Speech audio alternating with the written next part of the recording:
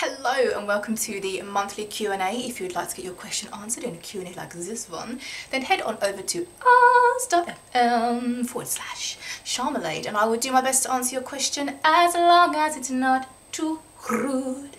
Right, here we go. Question number one. This is from Lou. If someone liked you, how would you like them to tell you? Probably best not to, because I am married and I've been married since June 18th of this year, and I've been with my partner for, oh my god, I can call him my husband now. I've been with my husband for like about 17 years, a really long time. We did split up for like 6 months at one point, and we really needed it. Like, I think it's such a healthy thing to do in a relationship. If you're not in a good place and you're trying to work stuff out, having kind of a big break can really help you see, is it the wood for the trees? You know what I mean, right? And I think it really can help to put things into perspective, and it really did for us, and it put us in a really good place to move forward in our relationship, because we had hit like a brick wall and we weren't moving forward, and we didn't know what to do to make it better. And it wasn't that we didn't love each other anymore, it's just that it was like it just got really like stagnant and unhealthy in a just kind of, neither of us were progressing in our lives. But the 6-month break helped to give us like clarity on that, and we went from like being in a really kind of almost like an immature relationship where we didn't really talk much about our feelings to each other, or we weren't massively honest with each other, we kind of just put up and shut up kind of thing, and that's on both parts as well. And then when we went into our new relationship, when we got back together again, we had so much more honesty and it felt so much easier. Anyway, that's not what the question was about. Anyway, moving on. If you could say something to your younger self, what would you say? Oh, that's a really good question, and I think all of us right now that have just heard me say that are thinking, what would you say to your younger self, right? There's so many things that you'd want to say. I guess just so many things. I guess the main thing would be to just focus more and have more direction. I feel like I kind of messed up where I floundered a lot in my late teens. When I left school, I remember walking home from school, and it was the same walk that I did every day, and as I walked down that hill and turned the corner to my house, I remember thinking, what do I do now? Like, what am I doing? I don't ever have to go back to school again, and it's really weird. And I had been looking forward to that moment of like, oh my god, school's finished, never have to go back. But when I was in that moment, it was like, oh, I didn't really like make a backup plan. So I didn't know what I was doing, and I floundered, and I feel like I was just kind of keeping my head above water for about 2 years, trying to figure out what the hell I was doing.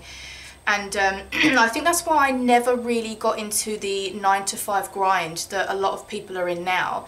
I feel like I went into jobs that really suited me as like a night owl, and just my personality, and like also being very creative. As you know, if you work 9 to 5, and I know this sounds really like privileged, but if you work 9 to 5 and you're a creative person, it can be so stifling on the soul. And I'm not saying that I haven't worked 9 to 5, because I have, and I hated it, because I just felt so chained and so like my wings were just utterly clipped.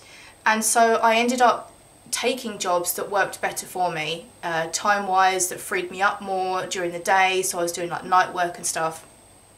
But I definitely would have, I wish I'd set out a plan. I wish I'd set out a plan after school, like learn to drive straight away, because in the UK it's very different learning to drive from the USA. USA is part of the school curriculum, in the UK it's not, and it's very expensive to learn to drive. I've probably spent the best part of £5 on learning how to drive, and the test is insane. Like, I failed my driving test 3 times. However, I have to put this in here, my niece passed first time and her partner passed first time, and I'm just so proud of them. Like, I'm just so utterly proud of them. It's such good news for this year, or last year now, because it's 2023. But yeah, I think advice to my younger self would just have a bit more direction and a bit of a backup plan. Don't flounder. Oh, this question's from Lou as well. What is a perfect workplace for you? So that ties in so well to the previous question. So perfect workplace for me is this, like it's amazing, like being able to work from home, and actually it is sustainable for me now. Like I'd say since 2014 I've been self-employed working from home, and I've every day, every week, every month I've been learning how to manage what I need to do, and it is one of those things where no one else is going to motivate you or pat you on the back for what you've done. You don't get a pay rise, you don't get like your boss coming down and saying, oh, good job, or these are things that you can improve on. You just have to kind of figure it out as you go along, and that's been really fun. That's been something that I've really enjoyed doing.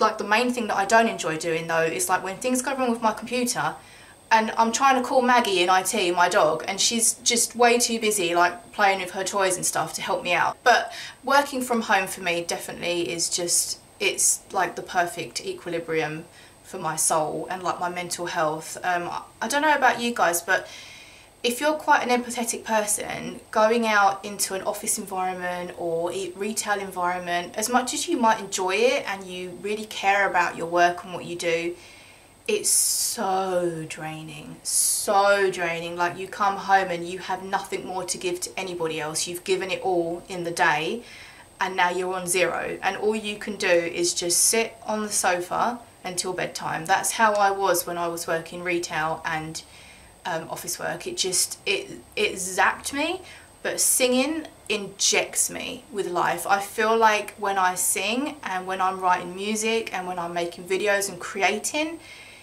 I become energized. It's like the complete opposite of what office and retail used to do to me. I loved retail, hated office, loved retail, but this, it invigorates me, and so I know it's good for my soul. And when I can't do it, like if I get like a cold and I'm out for 2 weeks, I'm so ready. Like we've just had Christmas break and I'm just so ready to get back into creating and singing. This is where I need to be. Do you get grossed out easily? Not really, because I grew up being a bit of a stable girl, so like I was always working with horses and I've always had animals, so I'm not like grossed out by like cleaning and poop and stuff like that. Like it's never bothered me. Speaking of poop, Maggie, like my dog, she's getting a lot older now. She's 11 years 7 months, and so she's been going a little bit downhill lately, just a couple of health issues and things. And this morning I came downstairs to my kitchen full of just wet poop. It was so horrific. It was so horrific, but it doesn't gross me out. Actually it did a little bit, it actually did, because it was so pungent. I'm so sorry if you're eating right now, but that did gross me out a little bit, but usually I'm fine. I can't watch shows where people are getting like cosmetic surgery or having operations and stuff, because that does gross me out. I'm like, oh no, I don't want to see it. Also, how do people watch those like pimple popper shows? There's some people out there that love them. How? Why do you love them? Why do you love people having their pimples popped? I don't understand. Explain it to me. Tell me in the comments. Just don't go into too much detail. This is from Slippered Guy. Oh, Slippered Guy. I answered one of his questions before and I remembered his name because it was cool. What is the weirdest question you've been asked on this site?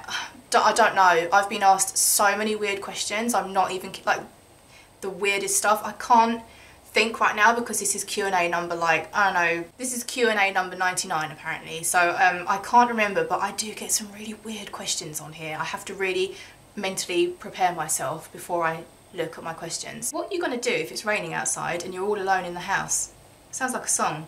What you gonna do if it's raining outside and you're all alone in the house? I love it. Rain's my favourite weather. I hate sunny weather. I really don't like it.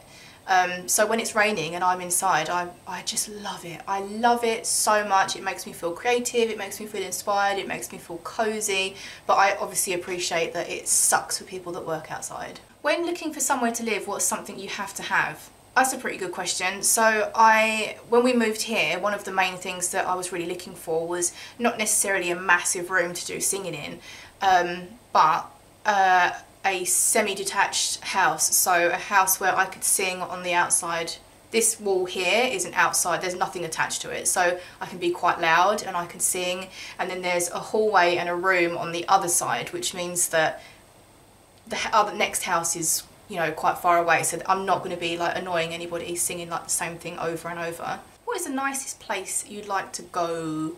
Well, right now, if we're talking about right now, last weekend I went to a really beautiful new place called Stourhead, and it's a national park, National Trust Park, and you can walk around the grounds and it is really, really beautiful. But we found like this other little like elusive walk. Elusive? It's like a little hidden walk, and you cross over a sty and then you're in like a valley. I wish I'd got some pictures, maybe I did. But it's a beautiful kind of valley with trees on either side, and you walk right to the end and there's an obelisk, or it's not an obelisk, I can't remember what it is. It looks like an obelisk but it's not. And it's just an old kind of ruiny thing, and it looks really cool. And I had such a great time doing that walk. It was a 5-mile walk overall, and we're going to go back and do it this weekend. I can't wait. And we're going to actually go a little bit further and see if we can head up to this place called Alfred's Tower, which is, we haven't done the walk yet, so we might get lost. So if you don't hear from me, call an adult. Anyway, that is it for this month's Q&A. Bit of a weird way to leave it, but also mysterious, and might make you hang about for the next Q&A. So if you'd like to get your question answered in a Q&A like this one, then head on over to ask.fm/sharmvlog, and I'll do my best to answer your question. I say it every Q&A, but I do have a big backlog. So that's good though, that's good. Have a wonderful week everybody, and I will see you very soon. Bye!